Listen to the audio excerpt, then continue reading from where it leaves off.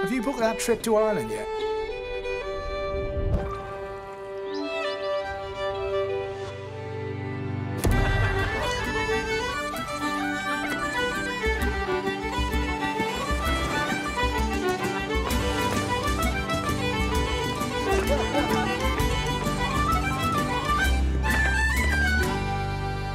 Press the green button and visit the island of Ireland. See Ireland.com. Eurogold is driven by being the best civil engineering contractor in the Northwest, ensuring its clients are given the highest level of service that they deserve.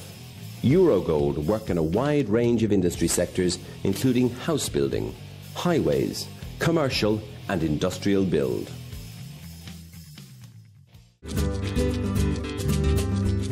La Vita is an award-winning, independently run Italian restaurant.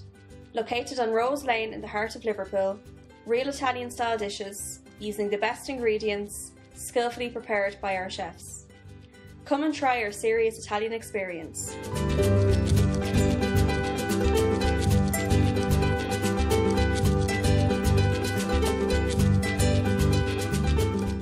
The Warrington Irish Club. Friendly and welcoming club keeping the Irish culture alive. We have Irish and country music every Saturday night, tribute nights, race nights, charity nights and karaoke. All live sports are shown on big screens. We have snooker, dominoes and Crown Green bowling teams along with arts and craft. Pop in for a friendly welcome and book your event at the Warrington Irish Club. Give Frank a call on 01925 243 363. Mulligan's Funeral and Monumental Services are a family-owned funeral service first established by the late Brian Mulligan in 1996. We provide funeral homes in Gorton, Manchester and Reddish, Stockport, and we pride ourselves on giving a friendly and professional service to all the families who use our service. Contact us on 0161 432 0809. Founded in Kilkenny, Ireland in 1702, but lost on a bet on a horse race in Deauville, France, 1918. Sullivan's was re-established a few years ago by direct descendants of two great Kilkenny brewing families, the Smithwicks and the Sullivans. We're about to embark on our own journey across the United Kingdom. But this time, we won't bet the brewery. Sullivan's. Brewing is in our blood.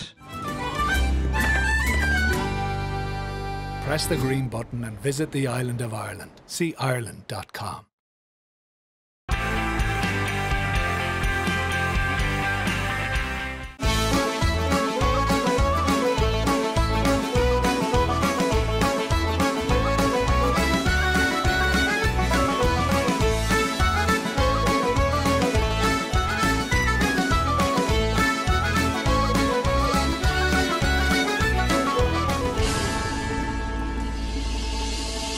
Hello to you all and a very warm welcome. This week we'll be telling you a story about Sullivan's Brewing Company, whose drinks are becoming very popular here in the UK. We'll also be chatting to Christine Walker from the Yorkshire Rose of Tralee, and she's got some news to tell us. But first, we're off to the Tyneside Irish Centre in Newcastle. It was a very emotional night for John Charlton, who received the Presidential Distinguished Award on behalf of his late father, Jack Charlton. The presentation was made by Adrian O'Neill, the Irish ambassador from the embassy in London. This is my first visit to Newcastle. One of the things that we're going to do tonight, and it's a great honour for me to be able to do it, is to present the Presidential Distinguished Service Award for services to the Irish abroad, to the family of the late Jack Charlton. For those of, yes, we'll give a little boom boss, I think.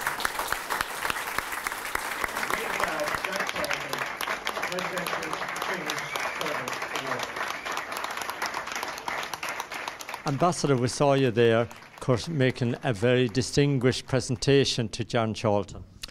Yeah, well, it was a real honour to do so on behalf of the President, because the President normally presents these awards in person to the recipients every year in Áras an Uachtaráin. But on account of COVID this year and so on, the Charlton family weren't able to travel. So I was delighted on behalf of the President to do it this evening. I suppose in Jack's home, kind of home place here in Tyneside. Well, absolutely. And of course, Jack Charlton meant so much to us all. He brought us all so much happiness along with the team.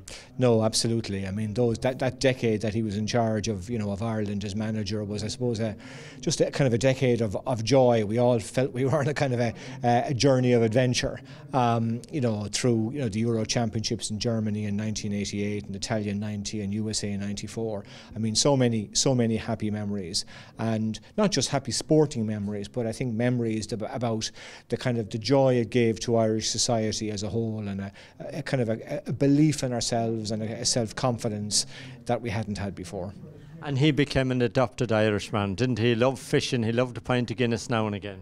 He did indeed, yes, and all kinds of lots of stories about basically when he presented cheques in Irish pubs, they never been cashed because publicans would hold on to them and frame them and things like that. So yeah, no, and I mean, and for many years afterwards, when he stood down as manager, he still came back to Ireland and got a great reception wherever he went. And of course, the government made him an honorary citizen of Ireland, and I think there are very few people who've had that honour bestowed upon them. Obviously, all you people know of his connections with the North East and his connections with Ireland, and all I can say is, on the behalf of everybody else,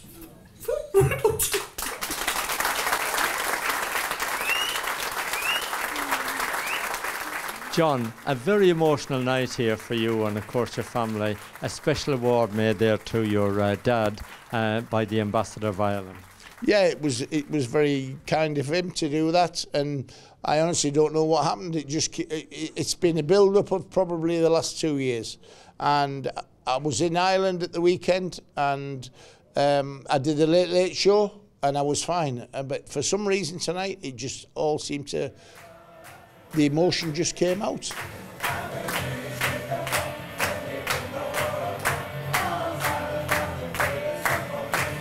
I think when we all watched your father there and the team playing on the screen that they showed here before we just done the interview, I think it brought back so many emotions for us all, so much enjoyment. Well, that's the thing that would have pleased him the most, is that as long, as I said on the stage, as long as the people were happy, which they were, then he was happy. And that's all it was. It was about the enjoyment, and it was about just doing the best that you can.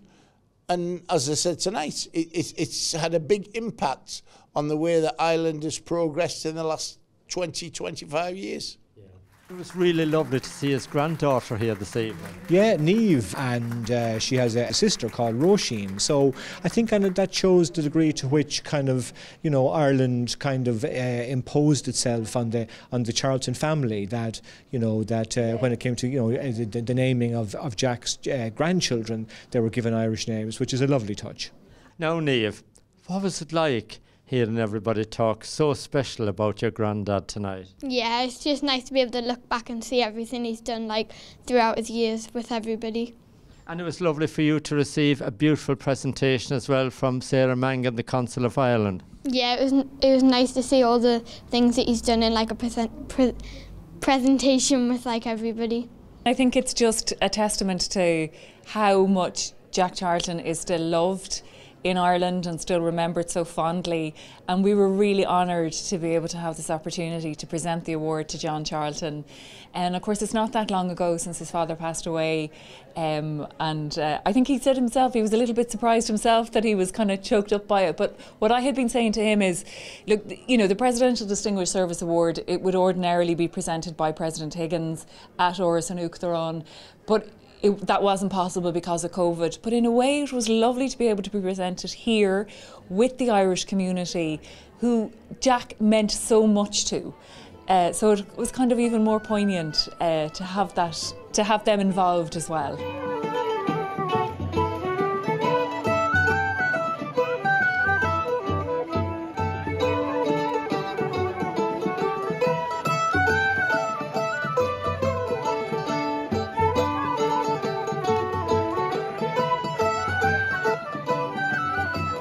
You were very close to him, and of course you worked very closely with him with the Irish Republican team, and you went all over, you know, when they were playing the games and everything. Yeah, we went everywhere. I mean, obviously 88, 90 and 94 were very important to him, but not only to him, to the people of Ireland. I mean, they had a party like you wouldn't believe. And we used to sit and talk, and we used to go for a drink. The night before a game, we would always go for a drink, me and him, and he'd say, what team do you think I should pick? And I used to tell him, and he used to pick his own team. So it made no difference what I said to him. I think he just wanted somebody to bounce his ideas off. And when you look back now, I mean, it worked out fantastically for him, it worked out fantastically for the players, and also, but more importantly, it worked out fantastically for the country. There wasn't an awful lot to celebrate back in the late 80s and early 90s, and Jack was really part of that regeneration, rejuvenation, and so loved by the Irish that, of course, he definitely became an honorary Irishman. We were so grateful to him, but I think you're right. I mean, we took him to our hearts, but he also very much took the Irish to his heart too. Yeah, we gave great tribute to Jack Charlton, who of course was a great friend of ours, you know. I remember the first time he ever came here in the 1980s. I rang him up, and I'd been to the pub, Martin, I have to be truthful with you, and Jerry Lynch said to me, have you really got his number? I said, yes, I've got his number in my diary. And he said, well, we'll ring him from my kitchen. And it was about 10 o'clock at night, and I rang Jack, and Jack said, of course, you know what he said, how do you get my number? And I said, well, I was going to ask you if you'd come and speak at the Irish Centre week on Wednesday or something. And he said, I'll be there, but I'll not talk about Newcastle, I'll only talk about Ireland. Then he put the phone down, and I didn't know, would he turn up or not?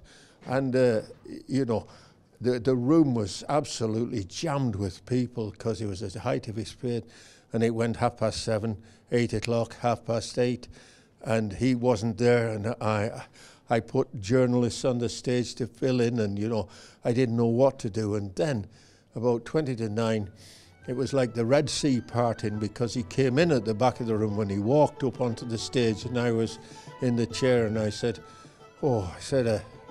I'm very glad to see you. I was beginning to think you wouldn't turn up. He was very short with me then. He says, I told you I would, didn't I? You know, and I was worried all the night, you know, about how much is his fee.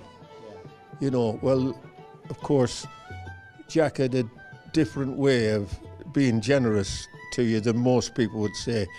He didn't say, I'm doing it for nothing, or it's my pleasure. He just said, what a stupid question. He says, if I told you couldn't afford it. I had a good relationship with Jack. I'd done a lot of after-dinner stuff with him when he was the main speaker, and I was as classified as his assistant or number 2. But yeah, I mean, I'd been out in functions with him for many, many times, and when I finished at Newcastle, I was playing down at Wolverhampton Wanderers, and he'd say, listen, if you're struggling, just come up and train with us, which I did. I trained with Newcastle, and then on Friday I'd go down to Wolves and play down there for a week or two. But yeah, a great man and a great talent. Well, my dad was a big player, as you know, Martin. Yeah. My dad played for Leeds and Aston Villa for a period of 10 years. I was a semi-pro at Bohemians, and I was working as a manager of a sports shop. And on the Saturday, managing the sports shop. Sunday, I played in a local derby. Monday morning, my dad says, get up, come Manchester, I want to speak to you. I said, do us a favour, Dad, I was out late last night. He said, no, Mum, I'm not joking to you, Man United want to speak to you down to Gresham Hotel in Dublin. Went down and spoke to Tommy Dockery and Sir Matt Busby. Tuesday morning, me and my dad flew to Manchester, and on the Tuesday afternoon, I signed a contract for 2 years at Manchester United. What happens to you in 4 days is spectacular, and that's what happened to me.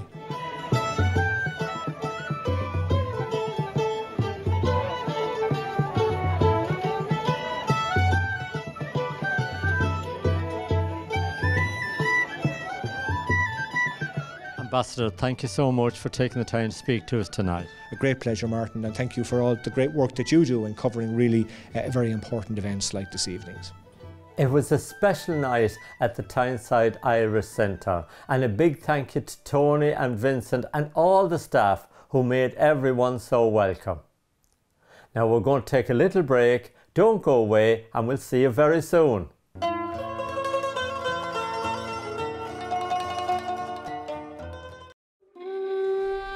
Have you booked that trip to Ireland yet?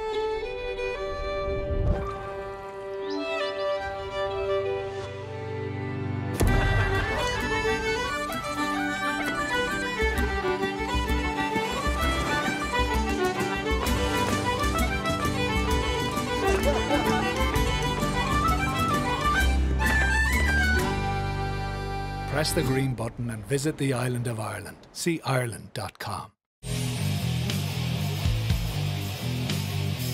Eurogold is driven by being the best civil engineering contractor in the Northwest, ensuring its clients are given the highest level of service that they deserve. Eurogold work in a wide range of industry sectors, including house building, highways, commercial and industrial build.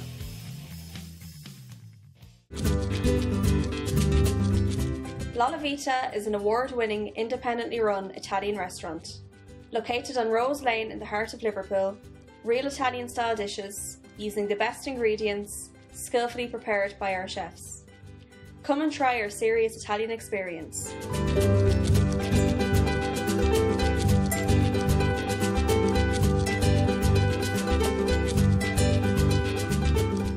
The Warrington Irish Club, a friendly and welcoming club keeping the Irish culture alive. We have Irish and country music every Saturday night, tribute nights, race nights, charity nights and karaoke. All live sports are shown on big screens. We have snooker, dominoes and crown green bowling teams along with arts and craft.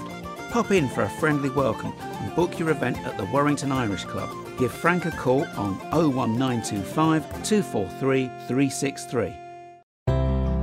Mulligan's Funeral and Monumental Services are a family-owned funeral service first established by the late Brian Mulligan in 1996. We provide funeral homes in Gorton, Manchester and Reddish, Stockport, and we pride ourselves on giving a friendly and professional service to all the families who use our service. Contact us on 0161 432 0809.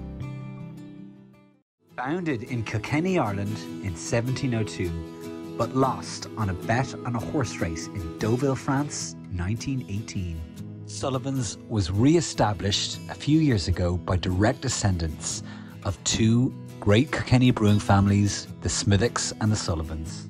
We're about to embark on our own journey across the United Kingdom. But this time, we won't bet the brewery. Sullivan's. Brewing is in our blood. Press the green button and visit the island of Ireland. See Ireland.com.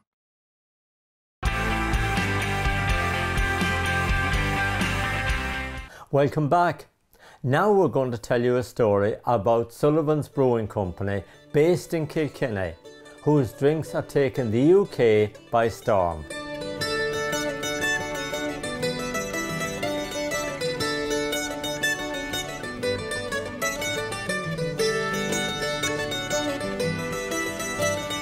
Sullivan's was founded in 1702 in our home of Kilkenny, which is the medieval capital of Ireland, and it's been the home of brewing in Ireland for 800 years. So because of the limestone base of the bedrock, it lends itself to to calcium-rich water, and it predates both Smithicks and Guinness. Smithicks 1710, Guinness 1759. So these were the three big breweries in Ireland in the 1800s when Sullivan's was in its real heyday. Sullivan's was led obviously by the Sullivan's family, and 300 yards up the road was the Smithicks brewery. Daniel O'Connell, the great emancipator in Ireland, his granddaughter Bessie Sullivan, she joined the family. She married Richard Sullivan's son, and under her stewardship, she was really the matriarch of Sullivan's, and under her stewardship, she grew the business to the large export-led brewery that it was. So we have documents of Sullivan's arriving to Boston Harbour in the 1840s, which were the famine years. They were exporting to Australia, across Europe. So it was a big, brewery, one that we are immensely proud of. Tragically, the business of Sullivan's fell to a young member of the family. He puts an enormous bet on a horse. As the legend has it, he was a few too many ales, trying to impress a young lady, and lo and behold, the horse doesn't come in. He's pursued for this debt. I mean, it's to the tune of £1 million of today's money. It's something enormous. And within a year, the brewery folds to pay for this debt. So my great-grandfather, James Smithick, ends up effectively coming to the rescue. He's CEO of the brewery next door. And most of the staff go across to Smithwick's. Most of the actual brewing hardware go across to the Smithwick's brewery. And by 1964, Guinness had the majority stake. They bought up the shares over a sort of 9-year period. Then they took full control, brought Smithwick's, and that's really when brewing left our family.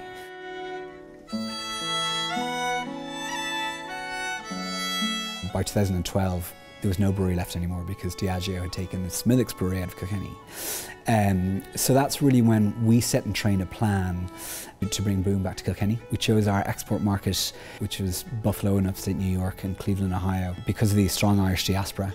And so we're now in roughly 15 states, so we've grown from there, and it's been great. And we really waited for COVID to pass before we can come to the UK, but now we're very, very excited about the future of our beer here.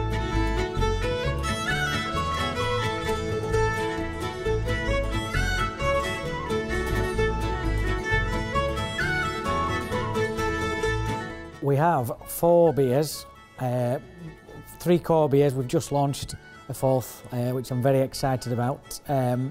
So we have, initially our first beer was a red ale. From the sort of second and third sip, you'd get a rich caramel and biscuit flavour in there.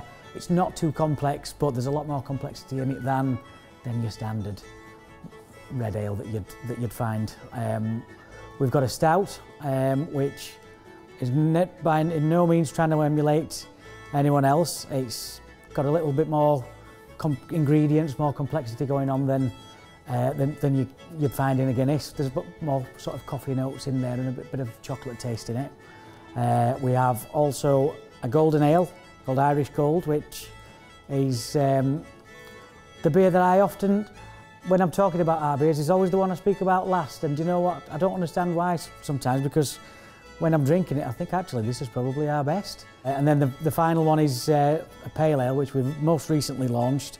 I literally came over in the van with a pallet of kegs last night on the ferry. Pale ale, as I say, is the trend at the moment in the UK. So this has been brewed especially for my market, and I think it's gonna fly. 4.7%. It's not too weak, not too strong. It'll go down a treat. I'm at the moment live in Liverpool, so that's where we decided to launch the beer. We're in the Liverpool Irish Centre, doing really well in there. Good few pubs around Liverpool. Most recently moved over to Manchester to launch. I'm in Manchester Irish World Heritage Centre, as you can see. The beers behind me, we've got 2 taps in here doing really well, being really well received with the customers. We are soon to be nationally available in on-premise and off-premise and online. So contact me on either telephone, email, however you need to, and believe me, if you want the beer, I'll get the beer to you. If you tell me you want it in your pub, I'll have it in your pub pouring within 2 weeks. More often than not, to be honest, 1 week. We're on a very, very exciting journey. We're chest-thumpingly proud about our city of Kilkenny, and we fly that flag everywhere we go. And we're starting to see, interestingly, the tourist element, because we have our home is in our taproom in Kilkenny, and all are hugely welcome there. But now we're starting to see, interestingly, lots of our US friends, our stakeholders, and our customers, and our from the likes of Ohio and Savannah, Georgia, and Manhattan and upstate New York, come over and actually just come over to visit. I've met lots of Sullivans in the UK, lots of O'Sullivans. In fact, there's more Sullivans in Chicago than anywhere else in the world. So, not that it's something we expected to enjoy when we go overseas, but there are so many Sullivans around. So it's great. Daniel, we wish you the very best of luck with it. And now I'm off to try some of these ales, and I do a little bit tasting. So I'll probably see you tomorrow, because it might take me a while to get through them all. Excellent, and only positive feedback is welcome, you understand. Good health, lads. Cheers. Cheers.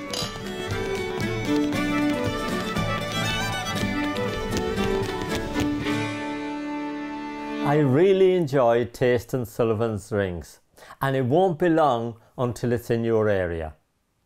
Now, we're off to chat to Christine Walker from the Yorkshire Rose of Tralee competition.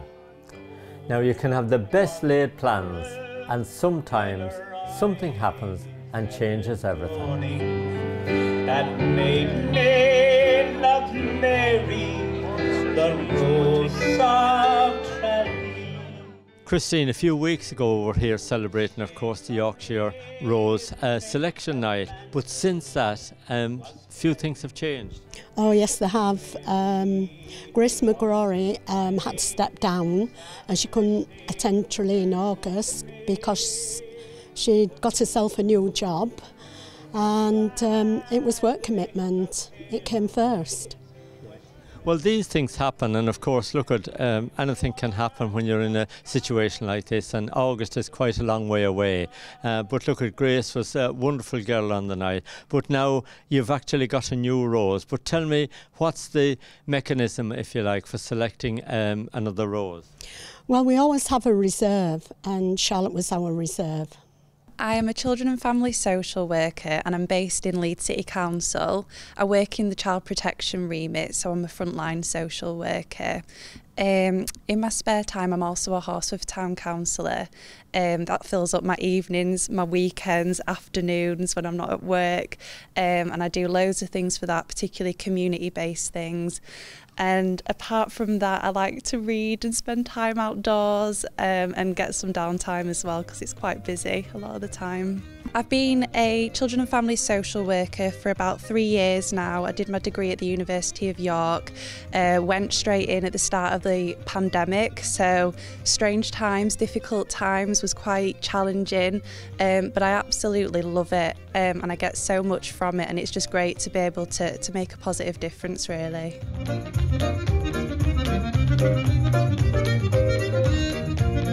I've Irish danced since I was 4.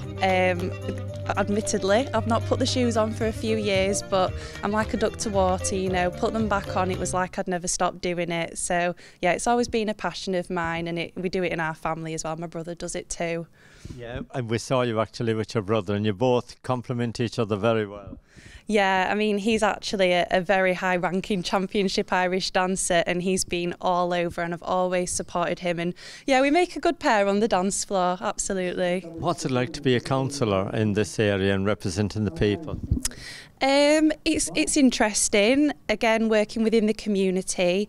One of my roles previously was that I chaired the editorial committee, so I was able to help produce a magazine and be able to distribute that across Horsforth, and that told everybody about what was going on within the community. I also was able to do a speech at the Cenotaph on the Remembrance Sunday, which was a little bit nerve-wracking, but a really lovely opportunity as well. For anybody that wants a holiday, go when the Rose of Tralee is on. Go to County Kerry. Yeah. You'll really, really enjoy it. We'll be there to support her. And we go every year that it's on. There's 32 centres from all over the world.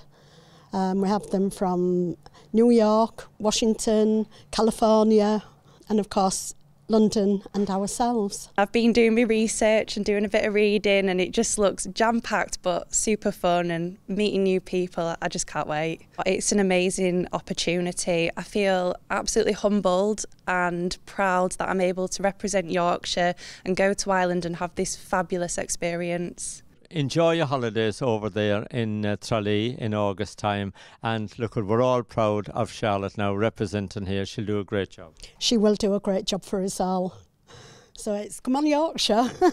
We wish Charlotte the very best of luck over there in Tralee. I'm sure she'll represent Yorkshire with great pride. Well, that brings us to the end of the show for this week. Henry McGlade is back with us next Thursday evening at 7 o'clock with his show from County Mayo, and we're here at 7:30 with the Irish in the UK. Until then, bye-bye.